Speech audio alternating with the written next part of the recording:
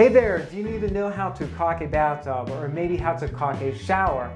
Maybe the sealant between your tub and the surround has gotten moldy, or it's peeling off, or it's just looking nasty. If that's the case, you might want to watch this video because I really think it could help you out. It's got a lot of great tips in it, especially if you don't want to come back in a few short weeks and have to redo your job. So let's dive into the details. Again, I think this could really help you out.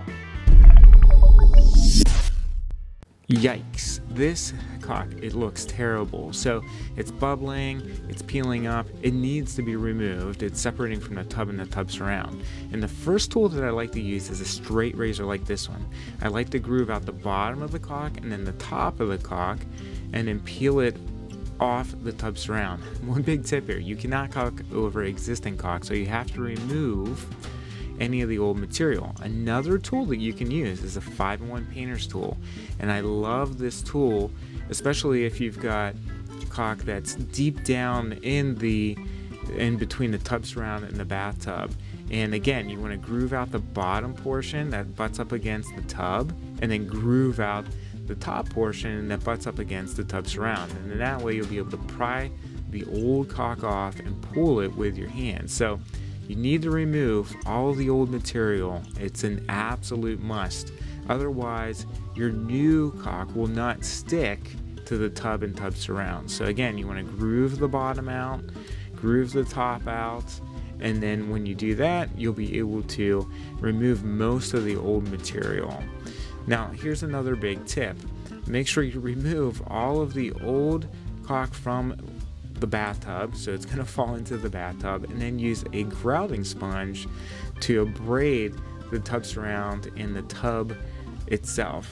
I like grouting sponges for this reason because they're just mildly abrasive. Then take a rag and wipe off the surface the best that you can and make sure that it's dry.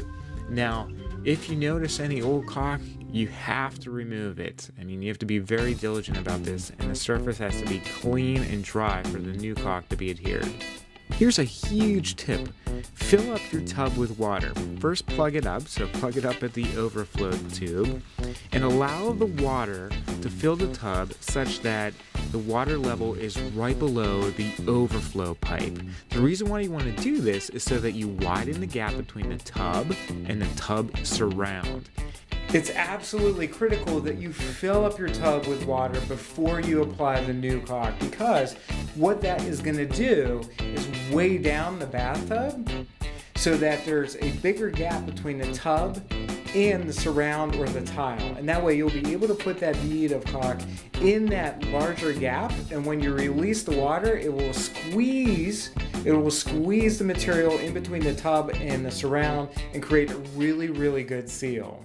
And the type of caulk that I like to use is DAP 3.0 because it's specifically for bathroom plumbing. It's 100% waterproof, it's water resistant in 30 minutes, it's mold and mildew resistant, and it has microban in it.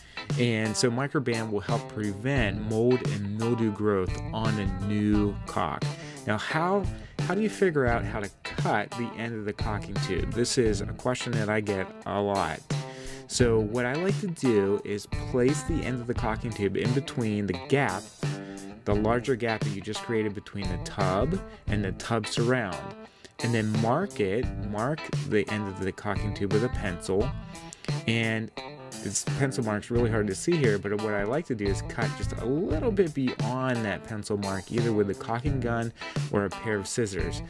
But no matter what you do, make sure you cut the end of the caulking tube at a 45-degree angle, because you're going to use the end of the tube to mold the caulk around the tub. So what I like to do is start at the edge of the tub and the surround and work my way inward.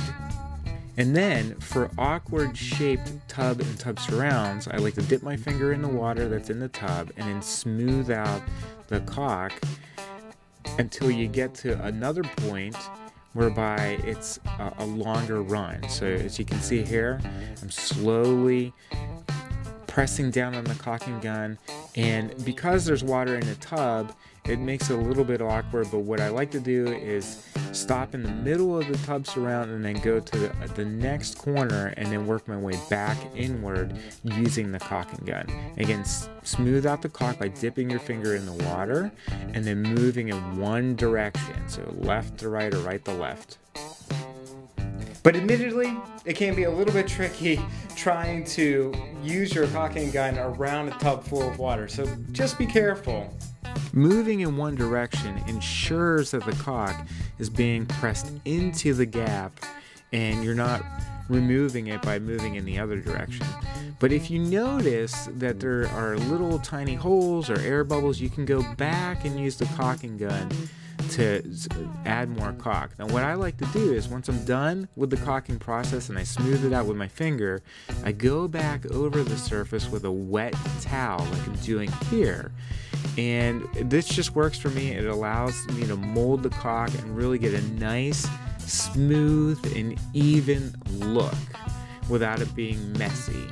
So that's what you see here. It's a nice, smooth, and even look, and you'll be left with a really awesome job. So by filling up the tub and then releasing the water from it, what you're going to do now is compress the caulk up against the tub and tub surround and make a super tight water seal.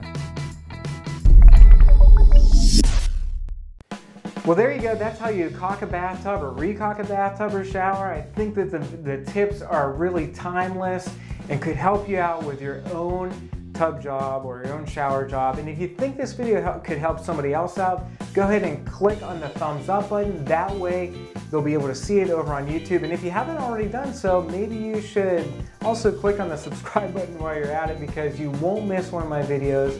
They come out every single Friday, and if you're a subscriber, you'll definitely be able to see them on Friday. All right?